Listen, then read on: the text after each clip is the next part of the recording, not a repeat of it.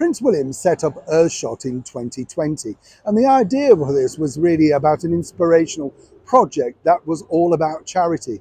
It's a non-profit making company, so everything that they make literally goes back out to the good and the great who are instrumental in making it a success. As we saw with the charitable events of Harry and Meghan, they literally give 1 hour per week, both of them. So consequently, I don't think they're in any position to attack anything that William and Catherine are doing for their charitable endeavours. What's nice to know now is truly this: Prince William is taking it up, quite simply, a notch, a far bigger notch than Harry and Meghan had ever anticipated. As ever, let me explain. Hi, good morning, Neil Sean here. Let's have a wave today. You all right? Are you all right? Yes. I'm all right. Yeah, not bad. Well, coming again towards the end of it. Where's this week gone? I know. Where has this week gone? I know. I'm glad you feel like me, you see. And thank you also for your lovely comments about the recent stories about supermarkets and, you know, the sticking when they reduce the stuff and they don't change the barcode. Not alone in that, but truly, truly, truly, be careful when you're out. I'm seeing that more and more. You know, when it's like, say, got 50 pence on the front and they've still got it down as the previous even, and you're thinking, goodness, you're really ripping shoppers off. You've got to have all your faculties about you when you're out shopping now, haven't you? Absolutely.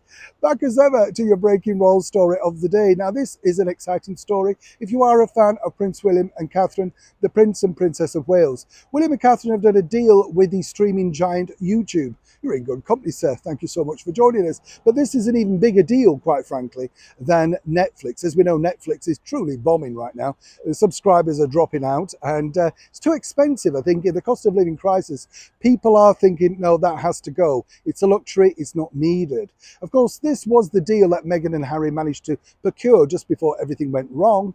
But they got all of their money. Well, not all of it, but a good slice of their money in advance. Interesting times they were. But now you see Prince William and Catherine believe that YouTube is the way, and this is going to be the incentive for people to make mini documentaries, put shorts up there, mini films, you know, just little sort of info programs all about Earthshot. In fact, I've been told that the Earthshot Awards could also be streamed live via YouTube when once again it emerges later this year. And it's the way forward. It's the way that we watch television. And for television now to compete, as Prince William's pointed out, is a totally different landscape. We also told you recently, didn't we, about the ongoing battle for the Princess of Wales and the beleaguered channel ITV and her Carols at Christmas incentive. Very, very popular, big ratings hit for the channel.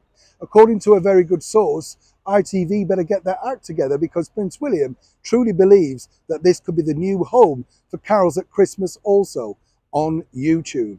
If you're a fan, as I say, of William and Catherine and you want to get involved in their Earthshot Awards, do give it a check out on their website because you too could have your work featured quite literally on the royal YouTube channel, especially for Earthshot. Now, how exciting truly would that be? Neil Sean in the very heart of London.